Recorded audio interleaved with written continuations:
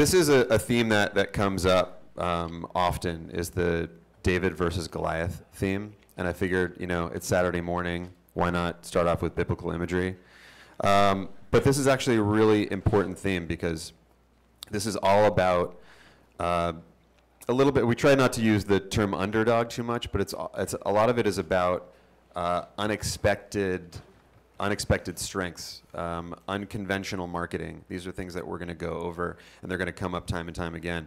This particular example is kind of an interesting one because it's not about strength, it's not just about speed, but it's also about smarts, and it's about tools. So it's like, well, listen, you know, if I'm not wearing armor and you hit me once, I'm done. But without the armor, I can move around faster, and I've got this slingshot, and I know how to use it really well. I don't know how to use a sword. It's bigger than I am. There's no way I'm going to be able to fight you with it. So a lot of the things that we're going to go over, like these themes, are really about using your brains and figuring out what are the best tools to use. So this is a little bit of the underdog theme. These are all relatable images for one reason or another that you guys can relate to. So as an Oakland resident and a Warriors fan, I take personal offense to this. But listen, they had a much longer stretch of not winning than we did. So we'll let them have this one. Bernie lost. The Bears lost. William Wallace was killed. Thank you, Alan. Appreciate that. Anyway, it's imagery that people can understand at 10:05 on Saturday morning. Thank you very much. Okay. But anyway, so the whole point is that this is a trope that we all like. We want to get behind the small guy. We want to get behind the underdog. Sometimes if you have two horses in a race that you don't have, neither of them are your horses, you're like, I just want to go with the guy that like needs my support more. Okay, it's a feeling that we all have, and there's a lot of times you can go to a party here at Tails where if it's like a big brand, you're like, whatever, it's this big brand, they have a ton of money. If you go to like something that a small brand does, you get really excited about it. You're like, oh, this small brand. It's an emotional thing that we all like to get behind them. So just a quick intro so that you know who's in front of you. So my name is Ronen. I do food, wine, and spirits education. Half my time is as director of education for Liquid Kitchen, and I do the cocktails and the training and the education for all the Fairmont hotels. And then the rest of it is actual product development and strategy for small brands, operators of all kinds.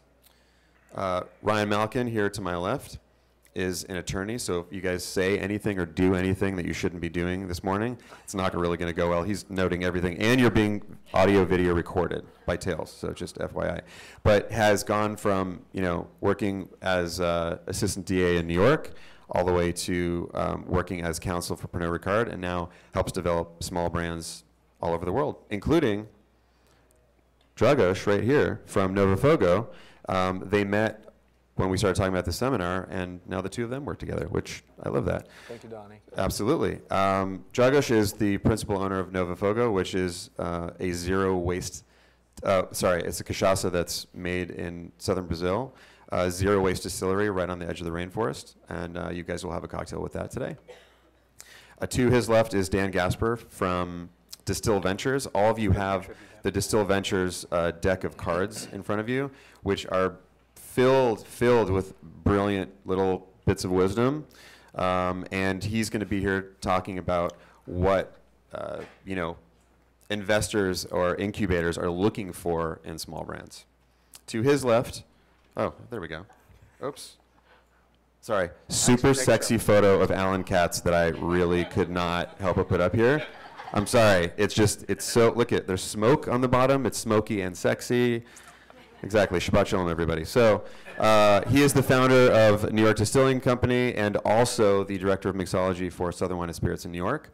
And so he has a unique perspective, not only as a small brand, but as, honestly, as working with small brands myself, has been a champion for small brands in the powerhouse that is now Southern/Glazers. So it's great to have everybody here. So give it up for them. Thank you for showing up.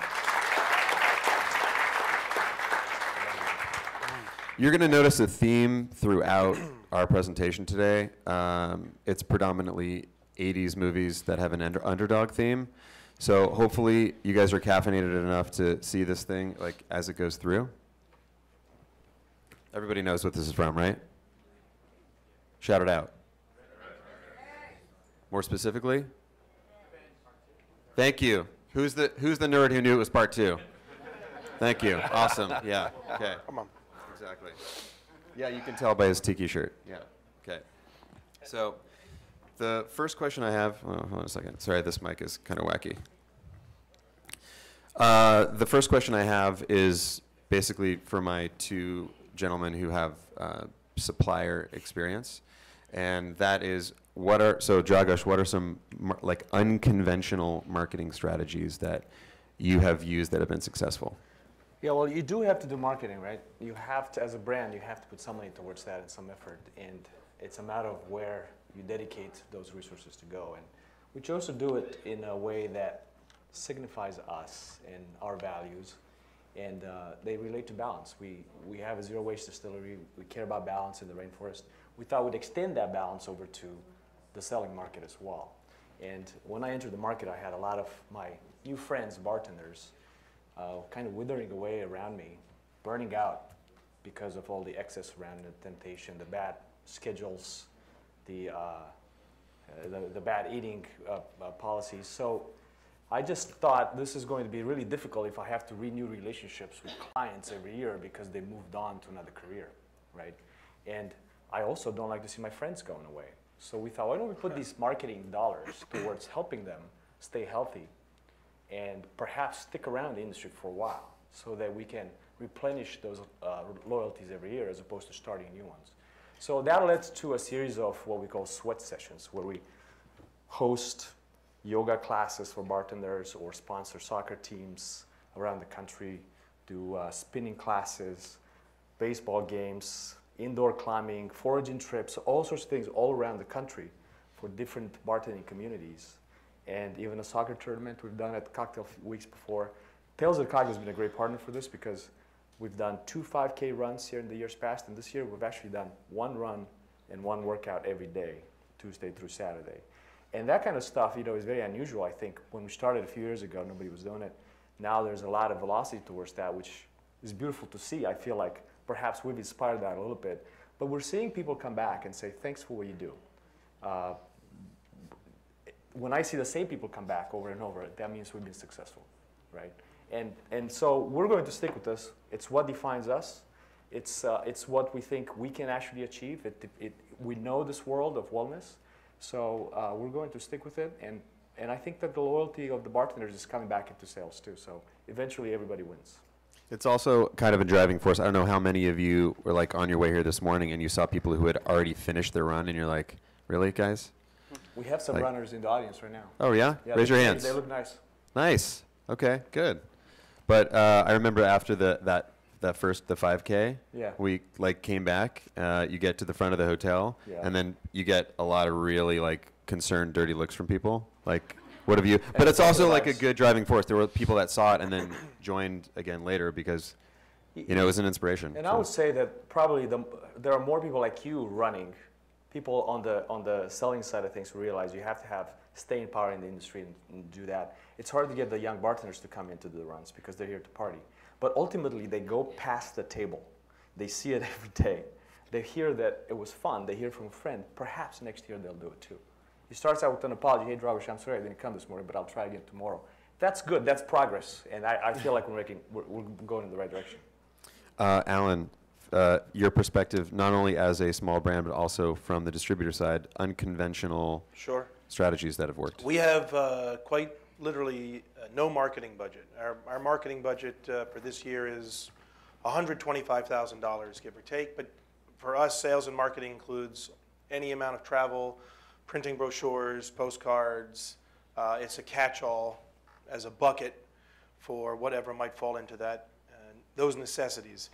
For us, we have a plant. That is our sales and marketing capacity. So we have a distillery in Brooklyn, and we use that to reveal, to create scenarios that would be interesting, unusual, different, to bartenders, retailers, media, and consumers. But our focus is predominantly the trade, as it has been since we opened our doors about 4.5 years ago. An example I can give is about 1.5 years ago we launched a Rock and Rye made with whiskey that we make in Brooklyn. And most people have no idea what Rock and Rye is, or their connection to it might be a father or a grandfather or grandmother that had, in all likelihood, an artificially flavored Rock and Rye that might not even be made from whiskey completely as the base. And so we invited people in on a monthly basis to make their own Rock and Rye. One, it let people know, hey, we've been making gins and whiskeys since we started, but that, hey, we'll wave our hands a little bit. Please know that we're also a rye whiskey company. Rock and Rye, if you say it quickly, you're not even sure what it is, Rock and Rye. That it's rye whiskey with rock candy sugar, in our case, Bing cherries, orange peel, and a little bit of cinnamon bark. But we let people taste ours, made cocktails with it, gave them our perspective on the product, and then let them make their own, that they could say, oh, this is interesting. Now I have a sensibility of how it's made. They might keep all the ingredients in the little bottle. It costs us virtually nothing except products that we've already made or already have on site. And they could say, well, let it macerate for the weekend, for a few hours, for a week, see what happens. And it enabled us in a very inexpensive way to, one, as I said, let people know and understand what Rock and Rye is, and that it's not just a catch-all to throw ingredients in a bottle, that you've got to pay particular attention to the proof of the whiskey or the ingredients that you use, etc. So I enjoy those types of things with all the small brands, ours included, that I have the opportunity to work with. On the larger scale, there's a related context, and I'm always encouraging large brands through the distributor, through Southern, to equally reveal something about the brand. This has happened increasingly over the last maybe 3, 4, 5 years, but historically, if you go back 10, 15 years ago, everything was very secretive. This is our whiskey, this is our gin. People didn't necessarily want to tell you what the botanicals were, for example, or the process in which something is made. The truth is, in my opinion, if it's a new product to market, we want to taste people and taste them aggressively. But if it's a gin, if it's a whiskey, if it's a rum, my feeling is when we interact with bartenders and retailers in particular, and other members of the trade, they don't need my help to taste the product. I want to give them information. I want to leave them a sample and let them evaluate it, and hopefully follow up with me with any relevant questions. That being said, any information that I can give them about how it's made, where the wood is sourced for whiskey. Most of our barrels are sourced from Missouri. We're now looking into barrels from South America. Maybe there'll be a difference, so that I can give them individual samples of whiskey and say, this is what comprises our product. It helps ingratiate the people who are buying our products to say, there's nothing that's hidden.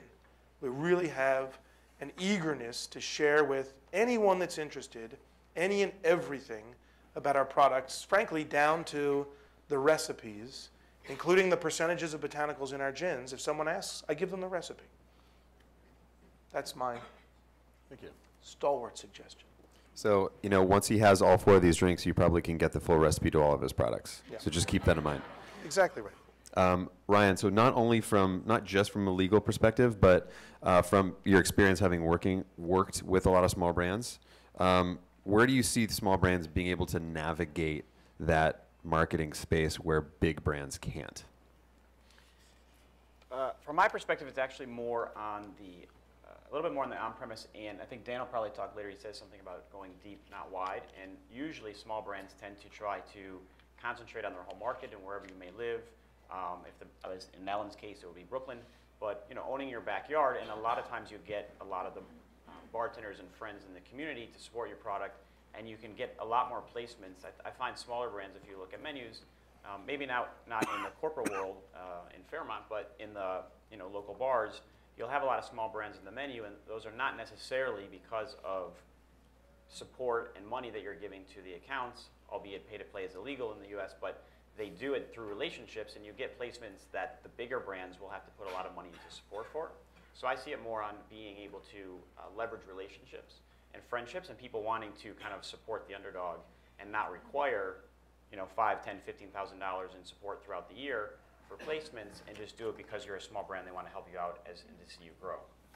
Okay. Have you seen any like good examples of that? I mean, I see it all the time. Every menu that I look at, and I see a small brand where I know the person locally, and they're supporting those small brands largely because they're local and they're good relationships and obviously a good product, but they want to support small brands and see them grow. One thing that Ryan said that was great, you said many great things, my mistake.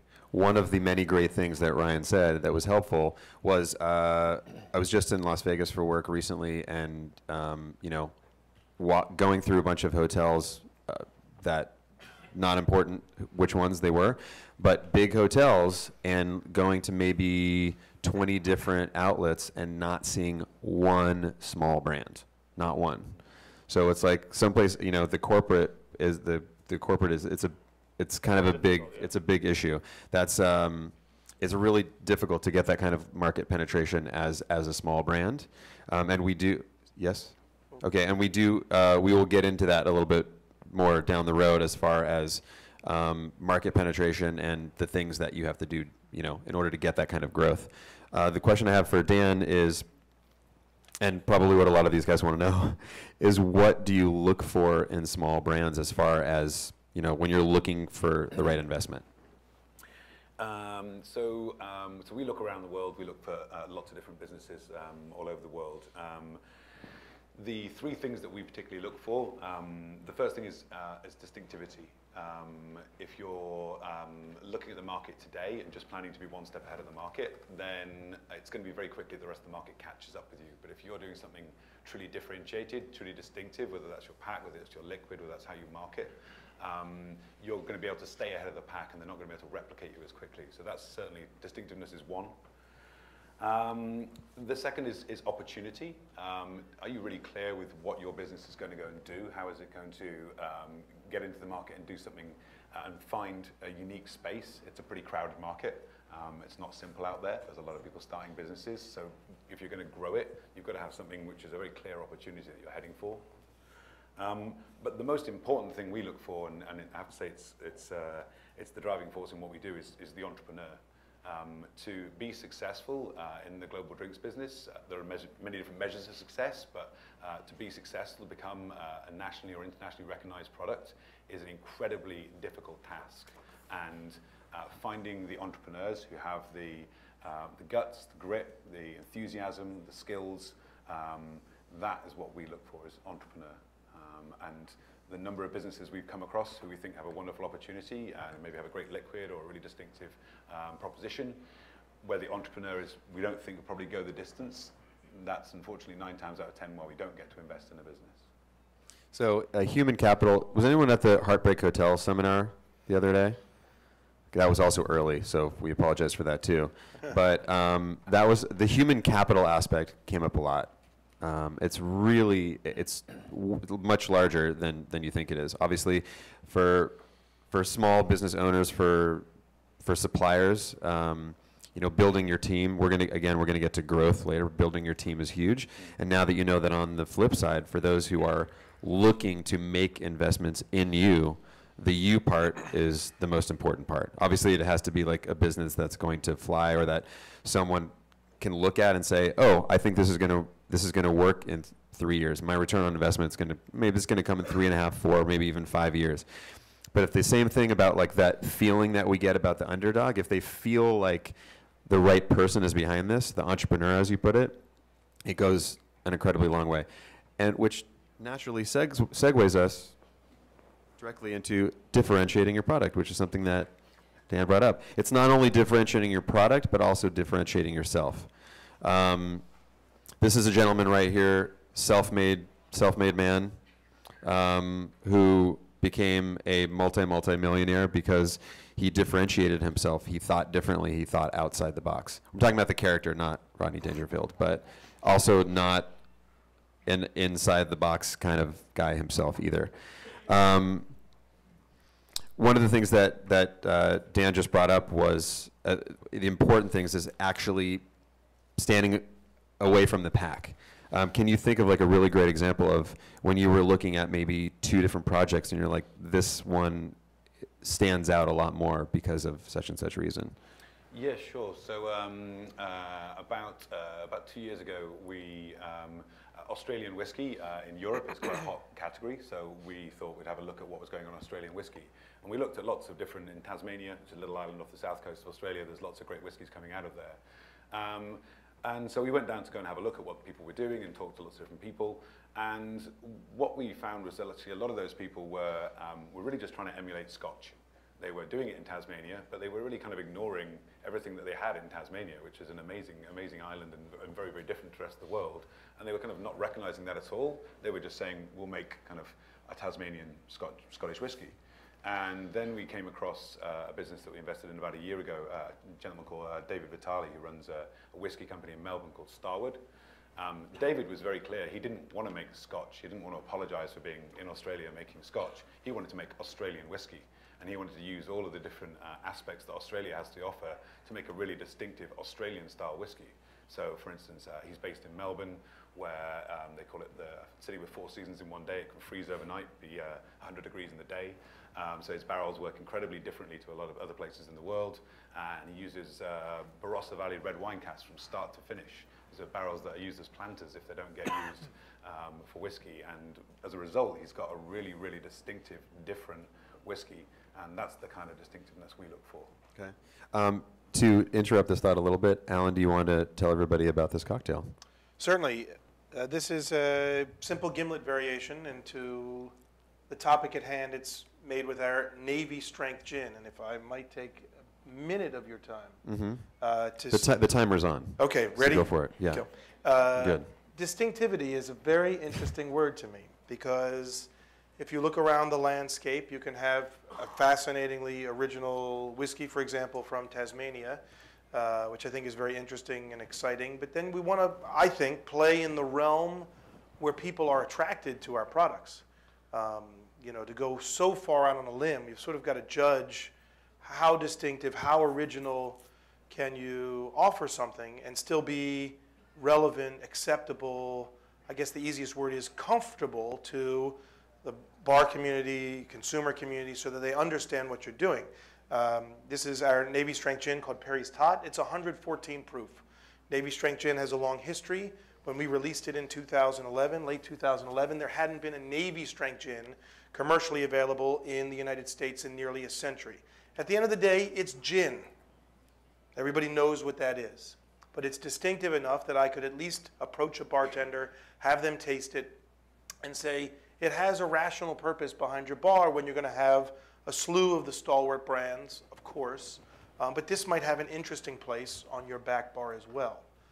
So distinctivity is, I think, has a cautionary sliding scale as well, so that there's a level of common sense involved as well. So what is in? This is Perry's Tot Navy Strength Gin, fresh lime juice, cinnamon syrup, cinnamon bark syrup, a little bit of simple syrup, and Bitterman's Hellfire Shrub. Thank you. One of the things that we talked about also about differentiating yourself. This is something that Ryan and I had talked about separately about bottle choice, about package, and he made a good point that a lot of times we, as a small brand, can't just go and buy that mold. For those of you who have done that before, you can hear the cash register going, and Dragos is of course giggling because he has a very distinct bottle and knows how much it costs to make a mold. Story about that too. Yes. So that's my question for you is what we were talking about on the off-premise. The great example is someone wants to go and look for something. Sometimes it really is purely visual. It's purely brand. It's purely design. Sometimes we get a little too caught up in that as small brands and put far too much money in. I see a lot of nodding heads or a lot of shaking heads like, oh man, shouldn't have done that. But Dragos actually has a good example of how that works for you. I think packaging is 50% of the buying decision at the beginning, at least on the first purchase too. Because you may go into a store, the consumer goes into a store to look for some kind of spice rum. And they're going straight for the place where they know that exists. But off in the corner of their eye, they see this pretty curvy bottle they've never seen before.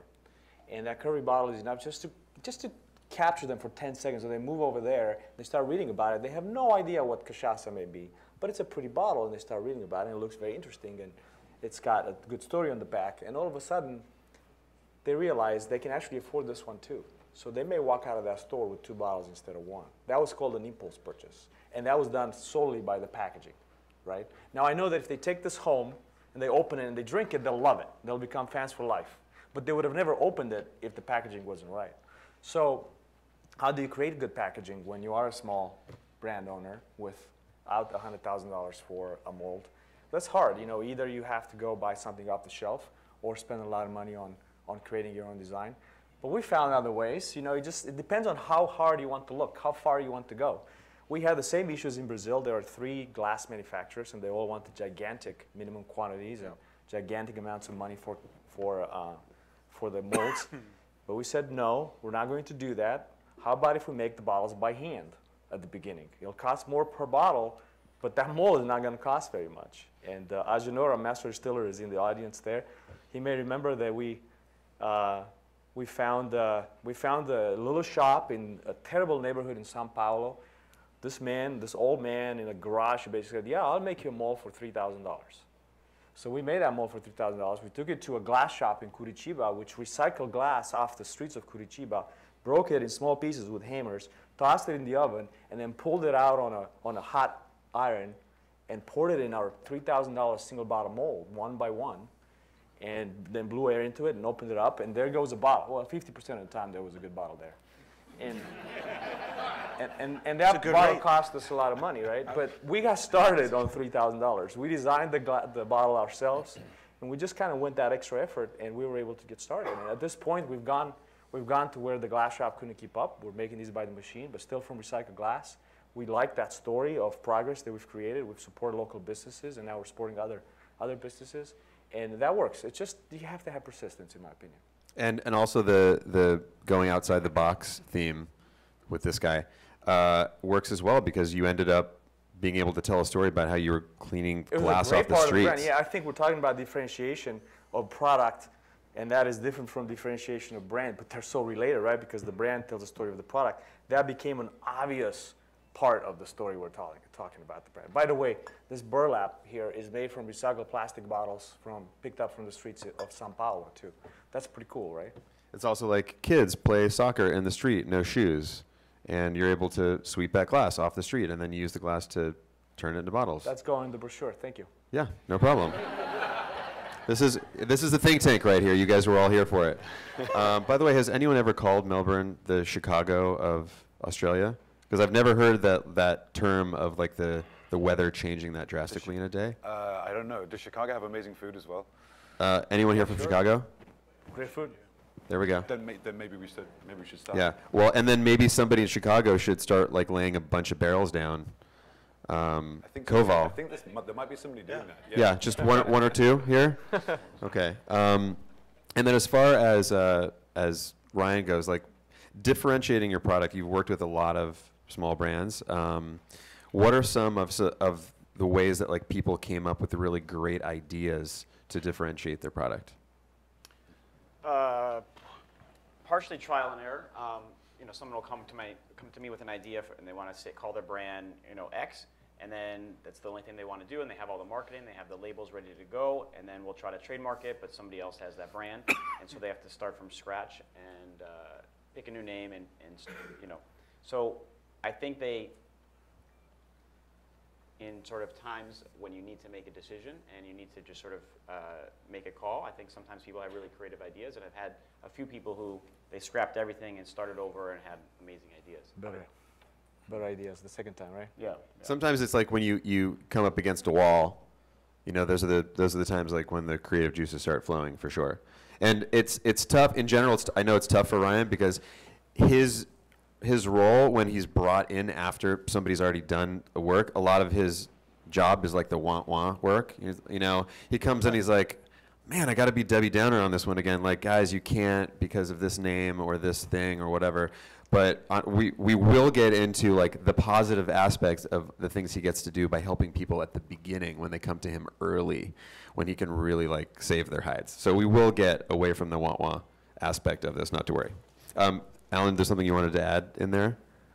I saw there was a wave. Well, I could. You know, it's an interesting thing. You can always add something. I know that you can always add something. Again, I think you have to come to this, particularly when you're launching a new brand, and know who your purposeful audience is.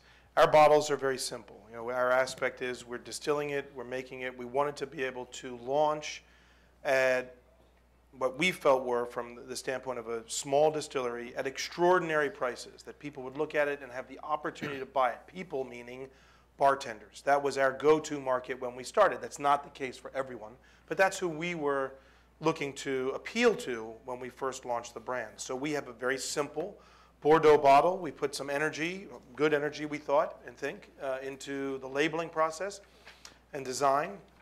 And now, nearly 5 years later, we're in process of creating a bottle design that would be proprietary to us. It's where we could afford to launch the product, and all the costs that we all have as either brand owners or distillery owners. There are many, and you want to have a little bit in reserve, of course. This was our most direct route to market, knowing that it was an easy bottle in hand, wherever you wanted to grab it for a bartender, and that appealed to them. And now, as we get into retail accessibility and consumer marketing at an increasing level, now has been the right time for us to create what we think will be, you know, for the next 10 years, maybe longer, a proprietary bottle that will be wholly ours.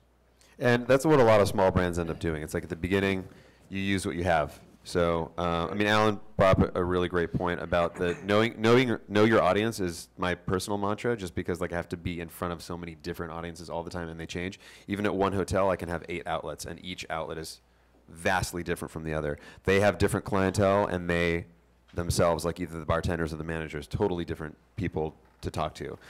So that's huge. And then the other thing about bottling and money that you put into that in general, if you don't have that at the beginning, I mean, the important part is that you love what you're doing and that the product you're making is great. So, I mean, yeah, you can't start it out without a marketing budget. There's too many times, I'm sure, that all of you guys have heard those stories from your, you know, with your individual experience, and I'm sure Alan can come up with, you know, a million stories of small brands that came to you and like, hey, I want to launch in New York. And you're like, great. Like, what sort of marketing budget do you have? What is that? I don't know what does that mean?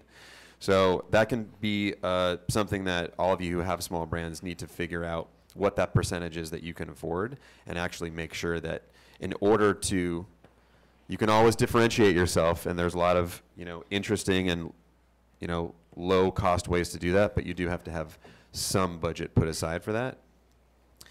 One thing that I see some brands do is work with USBG and do bartender competitions, and USBG tends to be relatively inexpensive, whereas like a liquor.com tends to be a little bit more expensive. And so for a relatively little amount of money, you can have a bartender competition locally and get people obviously trying your product, bartenders, and making your product maybe that they wouldn't have in the past. So it's one way where I see some smaller brands activate locally, you know, on a smaller budget. And it's also a great way to get the product in front of, you know, a pretty specialized crew of people. You really want to get your product in front of bartenders. It's a great way to do it. A lot of times, at least if you can, when you're going around to different cities and trying to, it was a lot different when we had much, you know, very like fewer chapters. And now, I mean, we have chapters everywhere. It's actually really impressive, the growth. While you're traveling, or when you're putting together your itinerary, start reaching out to USBG. Thank you for bringing that up. USBG, who are a nonprofit and already have these things, sort of these systems built in to allow you to show your product off, to put some money into a tasting or an event or some kind of seminar, and get whoever that is, whether it's you, whether it's your distiller, whether it's your, you know, your brand educator, in front of, you know, a great audience that you really want to get in front of. Has anyone actually used that route before? Gone from chapter to chapter? Did you find that successful for you? Yeah, that's very successful. Yeah. I mean, each chapter is very different. Leadership is different, but it's just honestly getting better and better and better. They're not messing around anymore. They really have a great system that you can put your product into place. Dragos. Yeah, I want to talk about that too for a second. You were talking earlier about having to put a certain percentage of something aside from marketing. And I tell you, at the beginning, any percentage of 0 is still 0. So you actually have to go above that a little bit, right? But there are ways to do things inexpensively by just sticking with what you know, going into the groups of people that you know already have connections with. And that's actually probably a brand creation strategy, is that perhaps look within yourself and find out who you are and put those values, those interests into your brand. They will take you to the people you know. We care about a lot of Brazilian things, including soccer. I love soccer. Soccer is what took me to Brazil in the first place. We have a soccer player on our investor team in Brazil. We started out doing soccer games. It was easy. I know how to throw soccer games, right? That didn't cost very much money. So by throw, he means put them on, not make a wager. And that's a good point. Okay, just for the record. Yes, I apologize. I'm still an immigrant. English is still my second or fourth language. But I actually have a great example of a brand from the Northwest that did just that. It's called Pendleton, and it's put together by a distillery from Hood River, Oregon. It's a Canadian whiskey. It's made in Alberta. It's bottled in Oregon, and it has a rodeo theme. And it's only about a 2-hour drive from Pendleton, Oregon, which is the home of the largest rodeo in the West. And everything about that bottle says rodeo. The label, the concept of the whiskey itself. And guess how they started branding that? Taking it to rodeos, connecting with people they knew. And it just started to spread like fire. That was a great start.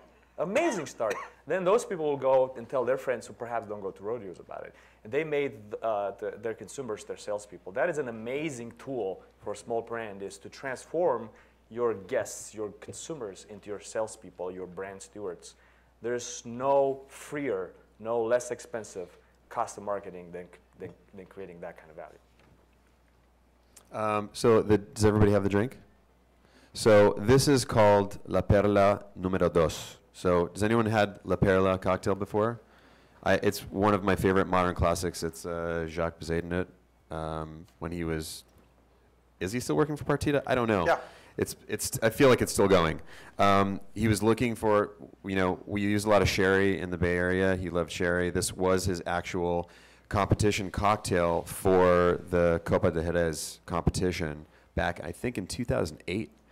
And what we did is actually did like a small brand twist on this. So this is Fortaleza Repo, Cabeza tequila, Manzanilla sherry, and then the St. George spiced pear.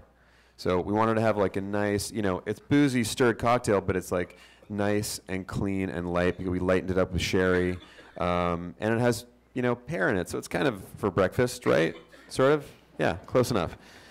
Alan. This is a perfect example of something else I think is valuable to take advantage of in knowing where your product not only fits in the marketplace, but what are the range of complementary spirits or other ingredients that might work well with your product. So, in the USBG route or something similar, that's great. Honestly, in our marketing budget, it wasn't there. But we've tried to, if not partner, collaborate with other brands, big and small, to say, how can we do things together, whether it's in-store tastings or bartender programs. By programs, I mean visitations, just pounding the pavement and getting out there with a batch cocktail in your bag and saying, can I get behind your bar? Do you mind stirring this or shaking this off? And tasting it together and having simple, inexpensive cards printed with a range of complementary brands for two purposes, at least. One is, hopefully you're presenting your product, that's our ambition, in the best light possible, but also to present to a buyer specifically, whether it's at a bar, restaurant, or a retailer, hey, I understand what's going on. I'm at this level of expertise within the range and complication of spirits that are now available in the marketplace, and this is why I'm showing it to you in this context. So a great point. During one of our conversations, we did have like the money talks conversation. It's really important that no matter what you're focusing on, quality, education, talking to your audience, that you remember that at the end of the day, it still involves you selling product. It still involves someone along the line, if not many people along the chain, making that money. Because if they are, everyone is going to help you. And that's something that actually came up as part of like the Distill, as part of the Distill motto is that make sure that everyone in the chain is going to make money off of it, because then everyone will always help everyone else. As far as partnerships, I mean, great examples are work within your distributor, because then not only will you have another product that's in the same book out there trying to help sell your product because they go well together and because you work well with that individual, but it can be presented to your distributor sales team as, hey, by the way, are you having a hard time selling Pisco? Are you having a hard time selling this weird liqueur? You know what is amazing together? These two products. It doesn't matter that they're two different suppliers. They're both in that person's book, and you're helping them make their sales. You're helping them make their numbers. They're just going to turn around and really appreciate you more for that, and you're going to see a jump. That works both for on-premise and for off. I mean, you can do something as simple as, here's my calendar. Here are all the holidays coming up. I mean, like real holidays, not like, you know, National Martini Day, whatever. That works sometimes, but like actual holidays, or you know, July 4th or something where you know people are going to be going out and having picnics. You're like, this bottle of Pisco and this liqueur and these 2 cans of Canada Dry make an amazing punch for 4 people. And like, we did that one time and printed tags, that hang tag. We went into the store and put every like hang tag on every single necker of both of those brands, and it showed 1 bottle of the booze, 2 bottles of the liqueur, you know, 3 cans of soda, ice. Like, it was, you know, it may have been a little dumb, but it sold out every stupid bottle in that store. Like every bottle in that store. So any of those little ideas that you get, collaboration is really key, and you're also, it's almost like creating brand ambassadors. Those partnerships, those are people that are going to go out and help you. Just like the example Dragos gave with Pendleton as well. You're creating an audience. You're creating pull. So you're, like, at one point, you have to pull back on your push and let the pull come. You've got to look state to state as well, because you can go a step further. For example, we experimented with a co-pack with the same distributor in California with a product from Combier Liqueurs. Our gin and Combier Liqueurs in a co-pack. It was legal there. In New Jersey, we've done co-packs with our gin and a tonic, because the distributorships in New Jersey are allowed to sell both, even though they're not both alcohol. In New York, they will not co-pack. So knowing those opportunities and what's in your book is useful, but if you can find a like-minded relationship with a cocktail promotion, it can be. You can drink till 4, but you can't have a gin and tonic sold together. So that makes sense. But you could have a gin in a flask. You can, if you bring your own gin in your pocket, you can totally do it. It's fine. It's still not legal, though. Why are you? You shouldn't be giving that advice. That's not allowed. Oh, can you? Okay, then no jokes. What? It's instrumental in, you know, using the alcohol can be used at co-pack in New York. So it's, you know, a cup or you know, jig or something like that. Okay, we're learning together this morning. This is good. Thank you. The next topic is playing to your advantages. We keep segueing right into the next thing. I will admit, this is one of those visuals that I enjoyed the most, because it immediately told me a story, but I still haven't seen the movie. I know. I understand. Has anyone here not seen Real Genius? Okay, fine. I feel the same way about you guys. All right, you better go out and see that movie. One of my favorite movies. Okay, playing to your advantages. So there are advantages to being a small company. There are advantages to being the small guy. Sometimes you're able to make your way in. So great example is we were launching Domaine de Canton in 2008. We all know the sort of like next step of that story. It's since been purchased by Heaven Hill and has really blown up. This is partially relationship and partially because of the fact that it was small and no one sort of knew it. I gave my sister a call and said, hey, by the way, Slumdog Millionaire is up for a lot of awards this Oscar season. I feel I have this great cocktail called Passage to India No. 2 that if anyone's ever been to West Restaurant in Vancouver, you know, David Walowidnik has a great cocktail that he was sort of working on while I was sitting at the bar. And because it's the only place in town that can actually make you a reservation for Vidges, which is a great Indian place, I was like, why don't you call it Passage to India? So it became the Passage to India cocktail and it was really great. And Canton wasn't there at the time, so I changed it around, used Canton. Great, super easy, fun cocktail with garam masala, curry in it. And so I had the conversation with my sister. She's like, actually, I think one of my clients produces some Oscar parties. Let me find out. It turns out this woman randomly found Canton and would have a little sip of it every night before she went to bed. She was the one who was in charge of the Fox Searchlight party when Slumdog Millionaire won 8 out of 9 Academy Awards that year. As you can imagine, it was a pretty awesome party. I walked in with a bunch of product, had a table set up. I was like the lame satellite bar. And then there was some vodka that was probably available for a year and then disappeared who paid $10,000 with vitamin water to make drinks with vitamin water. So congratulations to them. That bar was like empty and I could not make enough of these things. And that was zero cost other than my flight, my accommodations, and product.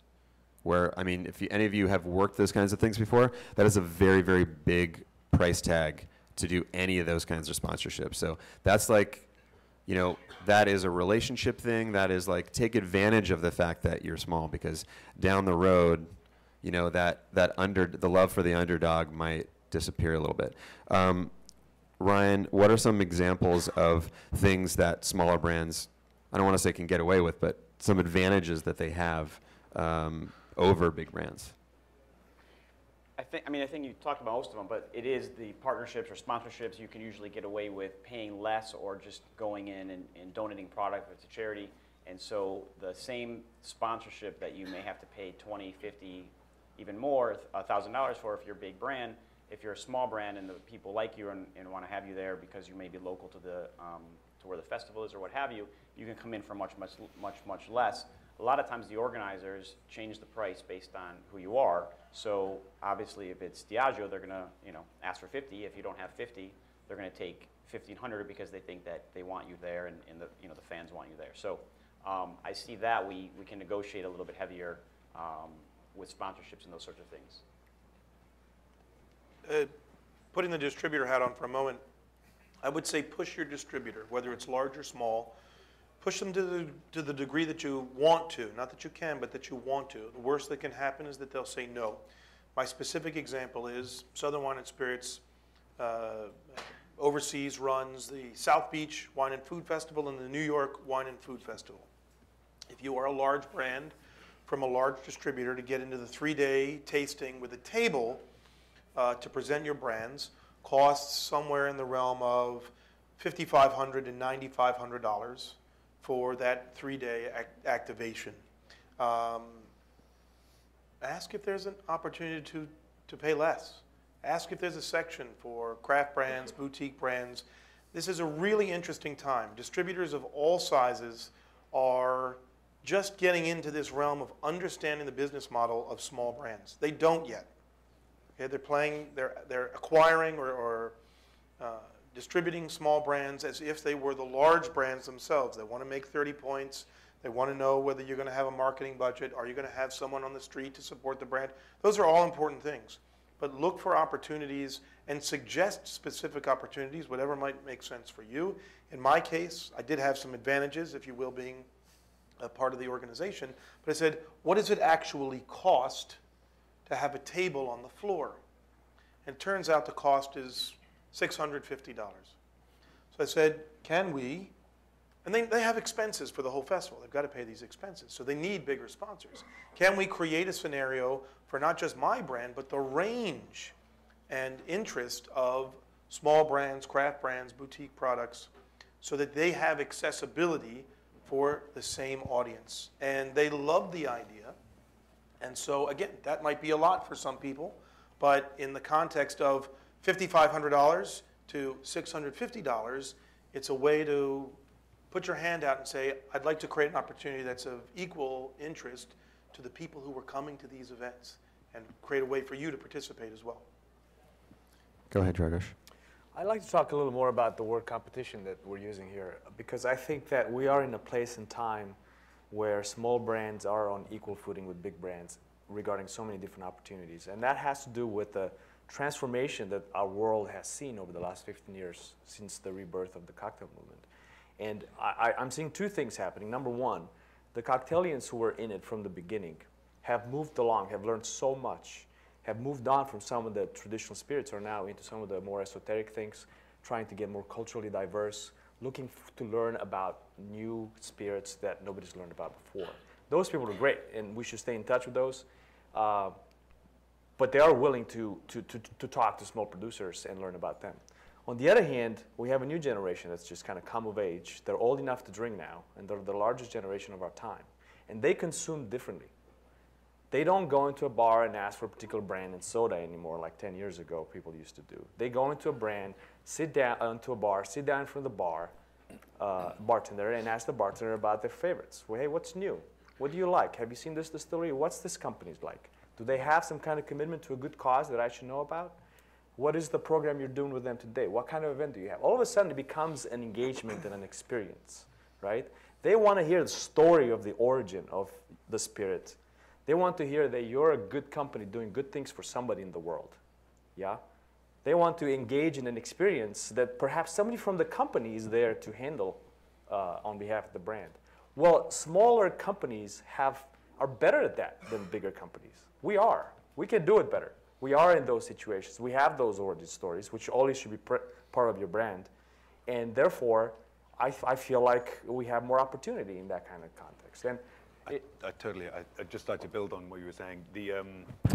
The number of consumers have changed dramatically. The number of people coming into spirits. So the number of people reaching legal drinking age in America today, there are 10,000 people turning 21 in the US every day. And you know, it's growing too. The millennials are actually going to add about 20 million people to the immigration in the next 10 years. Hugely powerful. And they're looking for what is the purpose of your brand.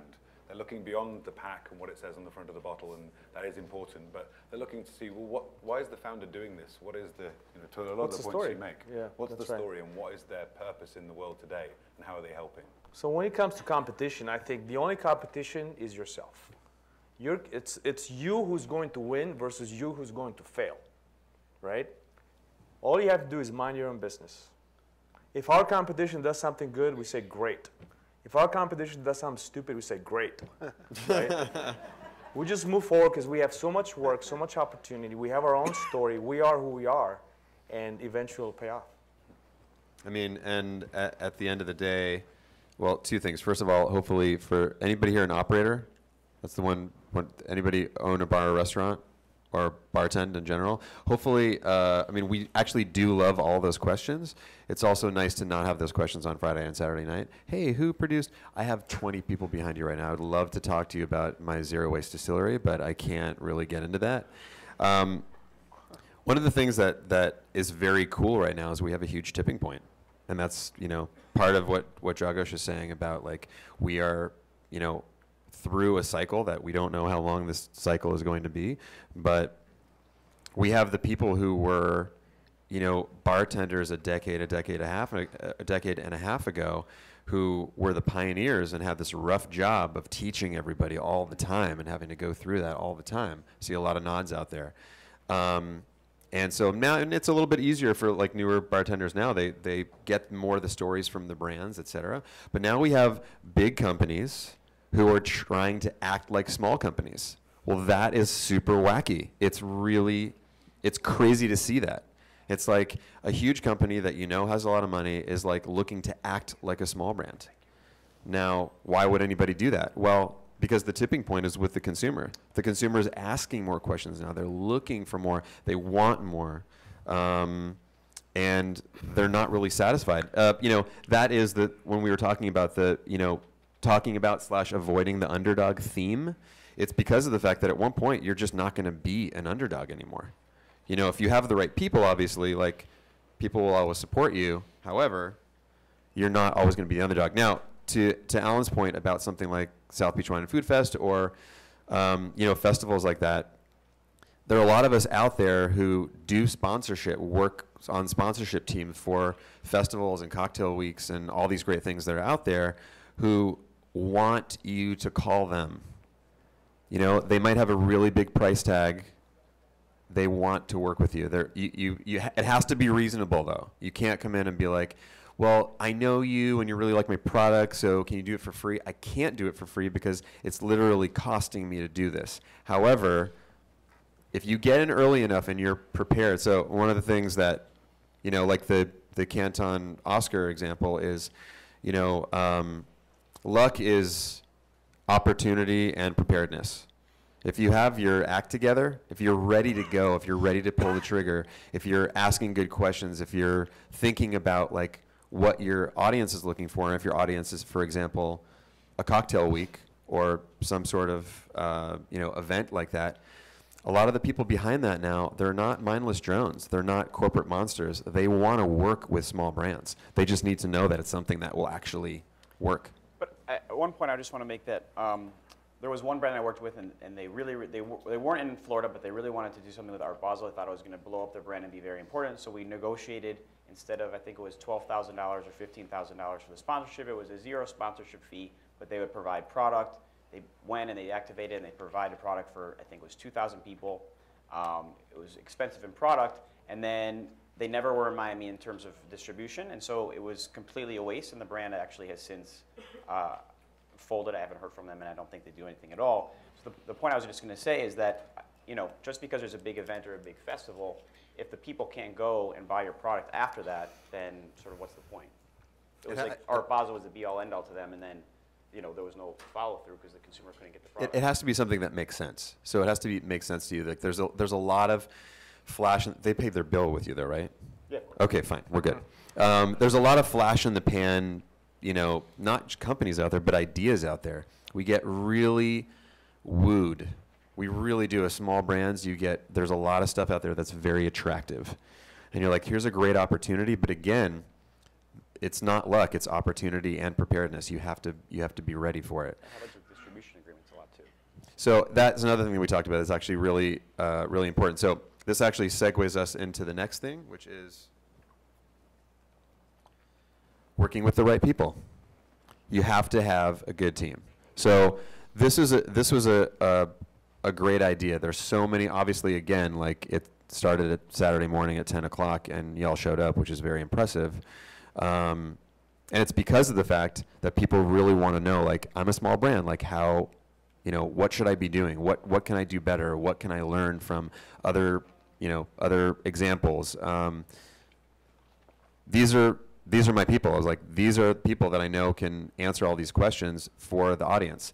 A lot of it is putting together the right team, whether it is, outside counsel. You're like, I'm small. I don't have, I can't afford to have somebody on staff, but what I really need is some advice because there's a lot of pitfalls to avoid, and there's a lot of pitfalls to avoid.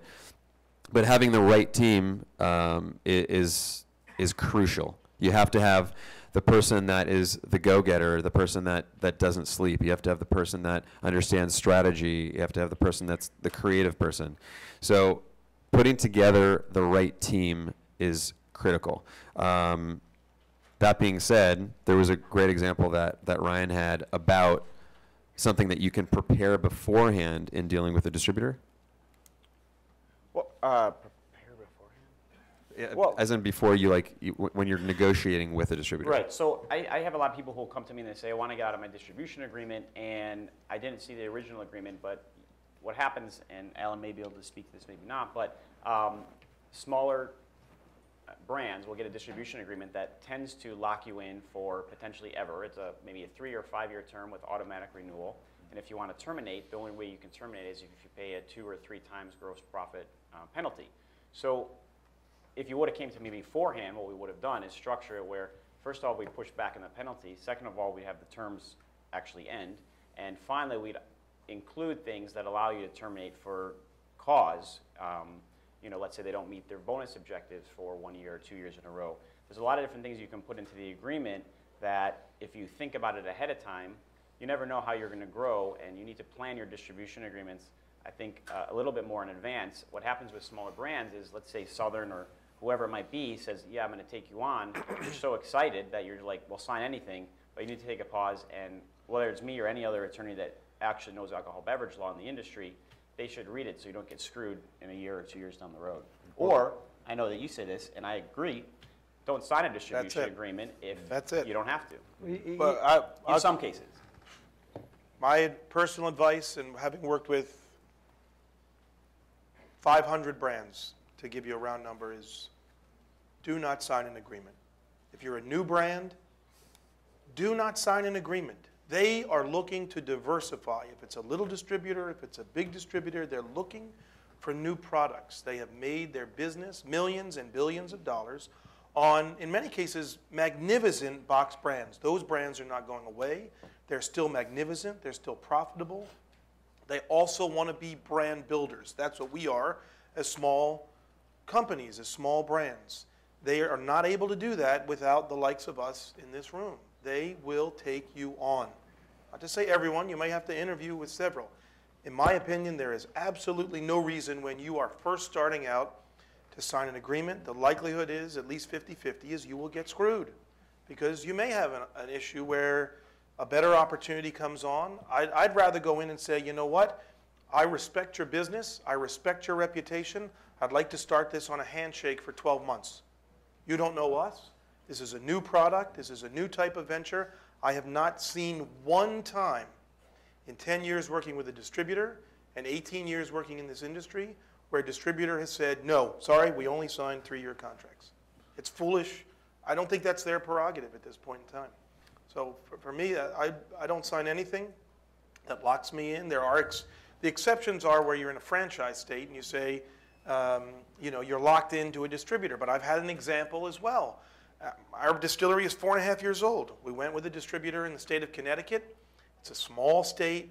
It's a backward business state when it comes to alcohol. It's right next door to us. Everybody that gets on that commuter train comes into New York every day. And they go back to Connecticut at the end of the day, and I want to be there. We made a mistake. I went to them after 1.5 years. I said, you're not making any money. We're not making any money. Can we both sign a letter to get out of this franchise obligation? And they were reasonable and said, absolutely. But I would not sign anything as a small brand, and particularly if you're just starting out in a marketplace, or as a brand or company altogether. But I think there's a point. I agree with you. I think you can go for a long time without a contract. But in my experience, no contract also kind of means no attention. And then you get to a point when you've actually started to make some ripples, to matter to the distributor because you're mattering to the market, because you're bringing sales to the distributor, and the distributor wants an agreement. Because now all of a sudden you are a valuable asset. And there's a point in time when you have to find the distributor that's going to give you the best level of growth. That's kind of happening. I don't agree entirely. I'd say if you're making money for them, they're going to pay attention. This is what I was waiting for. Well, arguments. If you're making money for them, good. they're going to pay attention. They're going to give you work with. They're going to say, they're going to take your meetings as opposed to once a year, once a quarter. You got to get out on the street and pound the pavement and make sure those sales are there. They're not going to do it for you. But you all know that. But yeah. And I think, I mean, going back to the sort of the name of the panel, how small brands can play big. Once you do get to the point where they do really want you, want to keep you, now you can potentially start acting like the Pernod or Diageo or William Grant and have an agreement that it gets a little bit closer where you say, well, you're going to dedicate potentially one person in a new market. You're going to give me $1 per case back into marketing locally for all of the brands you sell, which they don't give you obviously when you start. So that's when you can start acting a little bit more like a bigger player. And if you haven't thought of that, that is one of the reasons why you need to actually call this man, because he does think of those things. Half the things, like on our phone call originally a couple months ago, he brought up, and I was like, oh, that's actually a really good idea. Like, I should have recommended people to you a long time ago. Well, thankfully I was in-house at Pernod, so I saw what everybody was doing, and now I help people get big level supplier services for smaller brands. Does everyone understand what Ryan's saying about a marketing budget with your distributor? Because I wouldn't rush over that. It's a pretty interesting point of view. So all of the bigger brands have what's called a local marketing fund. So 1, 2, whatever the dollar valuation is for each brand. Let's say it's $1 per case of your vodka. The distributor takes from their margin and goes back into local marketing, which they can use for maybe they'll do their own sponsorship, maybe they'll use it towards tastings, maybe they'll use it to create POS or retailer or consumer specialties. So they'll actually take money and put it back into your brand. And then legal bar spends. Exactly, all those different activities, and you can outline how you want to do it. And so what will happen is in the beginning of the year or at the end of the year, you'll talk about all the different things that you want to do and the different ways that they could use their money, and you'll decide on the best options. The last 4.5 minutes of this panel are the exact reason why working with the right people is important, right here. So thank you guys for being awesome. The next thing that we're going to zip to is marketing and promotion. Sorry, this one was too easy. Anyway, one of the things, going actually, Dan, from working with the right people to marketing and promotion, it's actually, and distribution side, it's great to have that team where you have that person who has distributor experience. You have that person who's is the salesperson. You have the person that is the creative person. So each member of that team really puts together, they're a piece of a whole. Then how does that translate into marketing promotion? What have you seen, either brands that you've invested in or brands that you have not, but you've just seen out there, examples of people who have done really amazing marketing as small brands, where if you didn't know who they were beforehand, after looking at their branding, would be surprised that they are actually a small company? I think there's a lot of ways that small brands can play big, but I think when going slightly back to the previous point, but answering this as well, a lot of entrepreneurs I see coming into the space, they haven't got a marketing background, and playing at the forefront of being clever in marketing and drinks involves some pretty good smarts. And so a lot of the businesses, the better businesses I see, actually, you have a founder who recognizes that marketing isn't their forte and are partnering with people who are smarter. So, there are a great deal of people out there who have worked around booze for a very long time and can help you with your business. There are a great deal of, an increasing number of brand ambassador agencies that can help you figure out what to do with your marketing, how to make it effective. I think there's a lot more that people could be doing by partnering with people to actually figure out what will make their great marketing. And if I could just make one very quick point, when you do work with people who are potentially better marketers or advertisers or whatever, and they are designing things for your brand, sometimes it's the label or sometimes it's the entire packaging or what have you, just I would suggest that you have a provision in the agreement, a work for hire provision that basically says that you own whatever that they're creating for you. As far as IP goes? Right, so the intellectual property side, so that whatever they create, if they create your whole logo, you want to own that and not have them own it, that's all. Is something you want to say on that, Alan? Oh, you're just giving it a general nod? General nod? Okay. So what you guys have in front of you right now is a perfect, the timing on these drinks is, I love my Cap team so much, it's crazy. They've really kicked so much ass. This drink in front of you is a perfect example of working with the right people and also marketing and promotion. This is called the KC Manhattan, the Kansas City Manhattan. This is J. Rieger & Co. Kansas City whiskey, which came together just in general from being this really fun, oh, hey, by the way, I was looking up, that there used to be this product, J. Rieger & Co. whiskey, that was a Kansas whiskey. What does Kansas whiskey mean? Well, I started looking into this is not me, this is Ryan Mabey in Kansas City. I was speaking in first person as him, although he's a foot taller than me. He was looking at what Kansas City whiskey really was, and it turns out that it can still be whiskey with up to 2% sherry in the whiskey. So he's trying to recreate a recipe that they can't really find, but because of the restaurant that they bought, on the side of that building is an old advertisement painted on the wall for J. Rieger & Co. whiskey. And so he did some research, and the night that they opened, the only remaining living member with that, family member with that name came in and said, hey, I just wanted to check this out. Congratulations on the new restaurant. This is amazing. And Ryan said to him, one point in the future, you and I are going to become business partners. And that's what you're tasting right now. This is Kansas City whiskey and PX sherry, Pedro Jimenez sherry, and Barolo Quinato. So again, we're using some small brands for our general overall theme, but also a really interesting story about collaboration and smarts and research and developing a new small brand based on research. And honestly, it was clever and amazing timing, and hopefully you all enjoy it. Okay.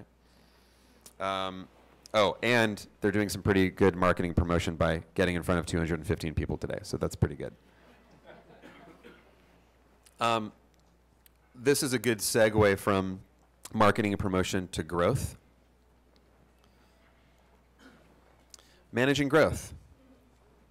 You can have this, what you consider to be a really small business, a really small brand, and then all of a sudden, for one reason or another, whether it was hopefully because of something very clever that you did, an opportunity that you jumped on, where all of a sudden people are finding out about you.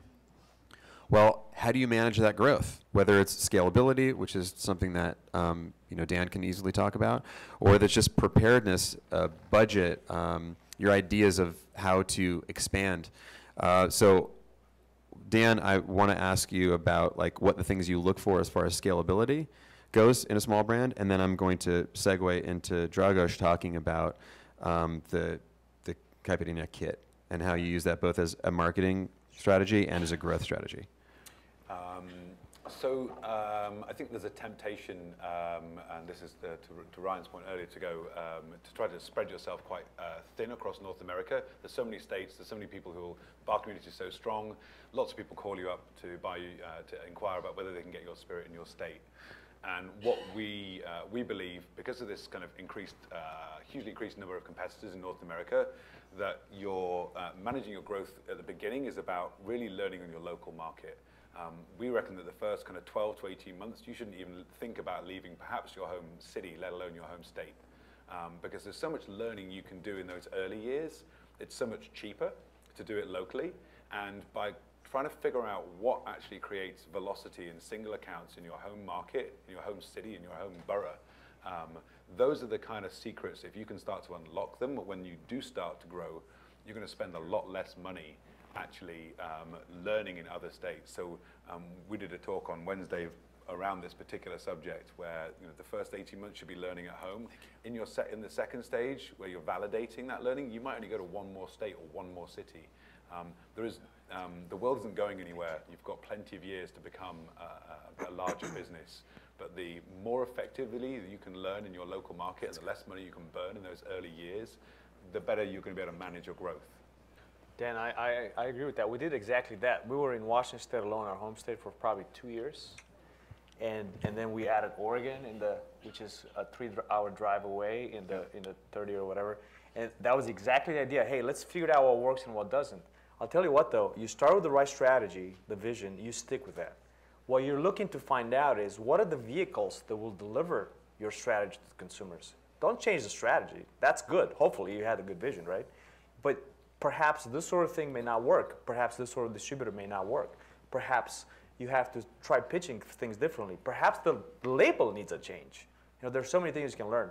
And then once you fixed everything, you can start going abroad, outside of your home. One of the things we all talked about, and it was very important, also comes up in in your workshop, in the Distill Ventures workshop, has been your story. So you have to have the right people, yes, you have to have the right product, but your story is very important. That's come up multiple times this morning alone, but that's a huge piece. And as far as growth goes, I specifically want to talk about the Caipirinha kit and then also the cruise line. Because one of the things that Dan just mentioned was, actually, one of the things that you said that Simon Ford was talking about, he was just like, yeah, and 1 year I opened 6 states, which was 5 states too many. So you really want to, it's again, and that's a brand, that's a small brand, but we all know it. But it's a lot of work to open once, there's a small brand that I worked with, I opened 11 states in a year, and that was only our 3rd year in the market. And it was because, and I warned them against rushing to market, don't rush to market, don't rush to market. The line I overuse far too much is, you're only new once. When you go to a new city or a new state, you've got one chance to make a great impression. You should make a card that says that. Well, really, we should do, yeah. In Europe, the distributors are really well networked, and so you will often get, if you're a UK-based brand, you'll get calls from lots of different countries to say, we'd like to stock your product in Germany, or we'd like to stock your product in Belgium. And I've got nothing against the Belgians, but I generally will say, fuck Belgium. Wow. Because you just don't need to go and ship product to different places. If you go there 2 years later and you actually visit and start to build your brand, you'll come across a bartender who'll say, "Oh, I've had that for 2 years. It doesn't sell." What a great introduction for your product. Oh, it doesn't sell. It's going to be very hard to convince him otherwise because the bottle's been on his back bar for 2 years, not selling.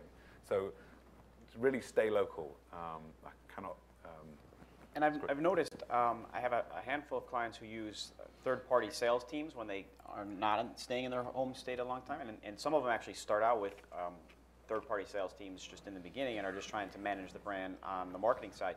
And although some are really good, I've seen a lot of failures where they have a small portfolio, they lay on top of the distributor, they try to act as your local sales team, but they're still a third party and they don't necessarily work as well if it's your own feet on the ground and your own people. And you can probably do that easier if you have more money and the ability to stay in your own market and keep people close. I mean, sometimes that is the best way to multiply yourself, is by working with, a broker or a team like, Cornerstone Marketing, which is, our friend Alex Strauss actually sat on your panel a couple weeks. Dogs as well. Yeah, exactly. Bon Vivants. I mean, there are groups out there that have like their own team of ambassadors, and they really cherry pick brands, products that they like in order to put together their own sort of mini portfolio to get out there. And usually they're things that, again, like partnerships that work really well together, and they can sell multiple things together, multiple cocktails. If you're going to bring that up, though, you should have a very clear sense of what that costs. And the likelihood is it's $40,000 to $50,000 per market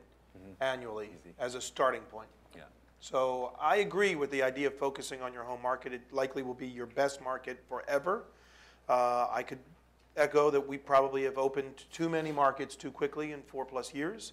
However, when the rubber meets the road, the challenge and probably the fear to a degree is also that there are only so many slots. There are only so many licensed distributors. They only have so much warehouse space. If you get an offer, the temptation is to take it, because if they don't take your gin, they might take some other boutique gin. And I think that's a real possibility. So you've got to balance these things, I think, in real time and real place. And the other is, while you're focusing on your home market and those concentric circles around where you're based, is to know the rest of the markets that might be interested in what you're making. The two examples I can give is, there's a friend of mine in Brooklyn. He's spent a lot of time in Korea, and he's making shochu. It's not my expertise, but there is a tremendous Korean-American population in Southern California. So he's taking advantage of one opportunity. He lives 3,000 miles away. He's not going to get there more than once, maybe twice a year, but he's going to get there because there's a built-in demand that he feels he can take advantage of. For us, we don't distribute any products yet in Texas, but there's a rock and rye opportunity, and we've gone there enough times and said, we'll just start with the rock and rye. To segue, well, first of all, in Southern California, tell him to call me. I've got a guy. You got a guy. I got a guy. And then Dragos, a good segue from here, from managing growth, goes into putting in the hard work. Okay, so part of that growth, so on one hand, you don't want to dive in too quickly. On the other hand, you really want to start laying a foundation for growth and say, national accounts. You can't do national accounts. The worst thing that can happen, other than going into that bar where your product's been sitting on the back bar for 2 years without selling, is not being prepared the other way around. So having that big opportunity come around when you know that the fit is good. Relevancy has to be high in order for it to work. That goes for events, that goes for partnerships, that goes for national accounts. Relevancy has to be high. If, like some big Fogo de Chao decide they want to, give Dragos a call, it would be pretty amazing for him to get into 250 units. That'd be amazing. That'd be a big sale for him. But he'd have to be available in all those states. So if you get really excited and you go and you take that meeting, and they're like, it's so nice to have you. Are you available in Maryland and D.C. and Virginia and Florida and Georgia and these other 7 states where we have our properties? And you're like, yeah, maybe in like 6 months. They're like, well, thank you. Come back when you're wearing your big boy pants. We'll have the conversation then. So on the other hand, you want to be ready for that. That conversation actually happened for me. Were you not wearing your big boy pants? It was like, go away, kid. Call back when you have distribution out 24 states. It really was that way. So that's the other trade-off. We're talking about deep versus wide. You explained one trade-off. That's the other one. And I'll say, in my experience so far, the biggest growth in terms of dollar signs comes from national account partnerships. Those guys make a huge difference. You know, you go from selling a bottle in a case to a craft cocktail bar in your hometown to selling a container product to a national account at a time. Those things, that's the big cherry right there. Right? That's the thing that we all want. But it takes a long time to get there. You do need that distribution in 30 states. And as we've been talking about, that's expensive, and you shouldn't hurry into it. So it may take years to get to that level, right? But it is an amazing prize to be able to get to that level. And it's also hard to get in because of what you're talking about, the Vegas example, where you couldn't see a small brand. The contracts are gigantic in Vegas. And it's not just with Vegas. It's with a lot of companies. But there's something changing here as well. I love this concept of progress in our industry. And what's changing is that as we're going from cocktailians in New York and San Francisco and Seattle and so on to the smaller towns and to the smaller and smaller and smaller towns, and everybody's kind of coming below that top of the pyramid, cocktails are spreading to the base of the pyramid. Everybody's becoming engaged in it right now, right? So big hospitality companies are realizing they're going to have empty seats. They're going to have empty rooms in their hotels or empty cabins in their cruise ships unless they do cocktails well, not just poorly, but well. So now they're starting to reach out to folks like us because they don't know how to do it themselves. They have no idea. They don't have they don't have Alan on their staff, right? So they're looking for Alans. They're looking for Donnie to help them out. And these relationships eventually come to the likes of us. Now you just have to do the research, understand where's their gap, what are they looking for. And this is hard, a lot harder than it sounds, to find out what some kind of large hotel company needs in their strategic plan for the next year and present them 9 months in advance, right? But you can do that. You can find that out, and you can present a solution that actually is the only solution they've seen to their problem because the big companies don't think creatively, right? So yeah, we do have a relationship with Celebrity Cruises, which is great. We launched it late last year with a couple pilot voyages. And now we have a lot of different things going on all their ships. And it's a beautiful relationship. So this is a company that probably last year had no idea what cachaça was. But now they do. Now they know they need it too. And they're willing to they're letting us do classes on their ships, cocktail classes, spirit classes. We have things in their bars. We have things in their mini bars, in all the cabins, because we're providing a creative solution to a problem they actually had. So this is a really good example of a lot of the themes that we've talked about all sort of rolling into one. So one is taking advantage of your assets. They are a small company and with a product that a lot of people don't know or know how to pronounce. For example, what's a Sadia? I have no idea. And on top of that, you were prepared.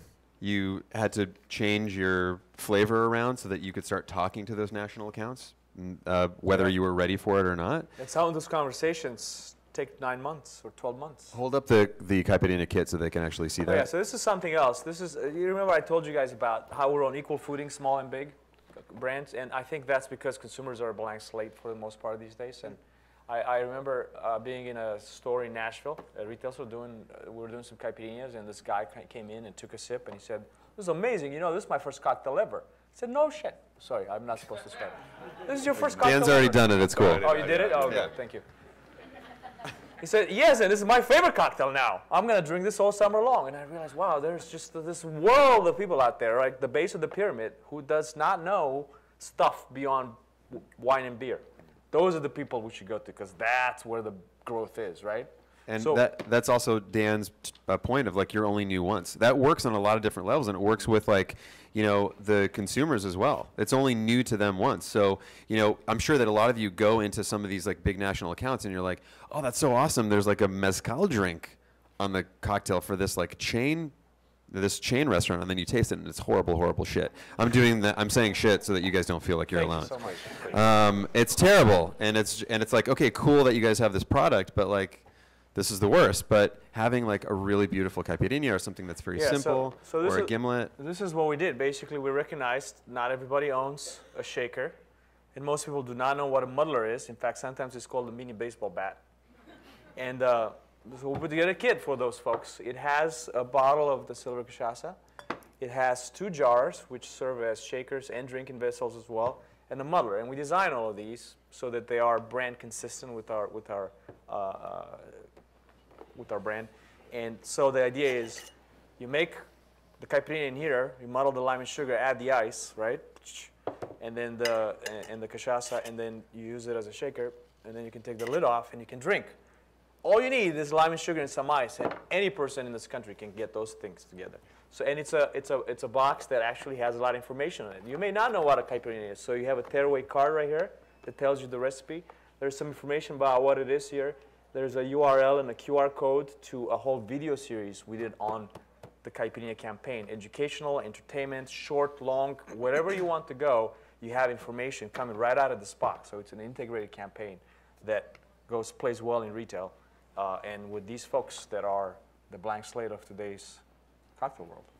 The drink is everybody enjoying this one? I wanted to do this one as like the last one. It's like a refresher before you go back out into the hotness. This is called maracujá fresco. It's basically, maracujá is passion fruit, Portuguese. And did I pronounce that correctly? Okay, great.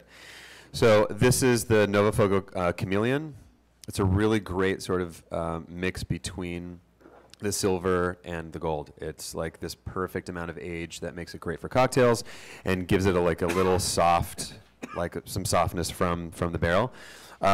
Also, to bring back other parts of our story in general about opportunity, what I really wanted to do was showcase the cachaça and also this really incredible passion fruit liqueur that these folks are making in the Dominican Republic that didn't show up yesterday. Exactly. So you picked all the fruit yourself? So I ran around and picked all the passion fruit. I did not. What I did was, it was just timing. I was visiting my friends from House Spirits, and they happened to have a passion fruit syrup from a company called Libor & Co. in Austin, Texas, that make an incredible passion fruit syrup. And that is what you are having. This is essentially a batida. So it is like your standard, Brazilian, non-caipirinha, but that other drink that's very popular. Crushed ice, cinnamon on top. Very little sugar in this. You get the tartness, the real tartness from the passion fruit. You get a little bit of sweetness from that passion fruit syrup. And then the cachaça shines through, and it's really beautiful. We have not time for questions. We have not time for questions. I have a panel here that all have planes to catch, but what I would like to do is thank you for staying awake. We really appreciate it. If you have any questions, please take down my email. I will connect you with anyone on this panel about any questions for follow-up. What? Except for, I'll give you a fake email for Dan so that you can't reach him. And then also, please don't forget to, as you guys walk around, thank your caps. I had 3 menu changes, a product that didn't show up. It's really important that as you walk around and you see folks wearing cap shirts that you thank them for so much ass kicking. I mean, they really do a lot of hard work and don't sleep a lot. And of course, we can only get 5 stars. Please give us 10 for the best seminar that you had. And thank you so much to the panel and for you guys for coming. Really appreciate it.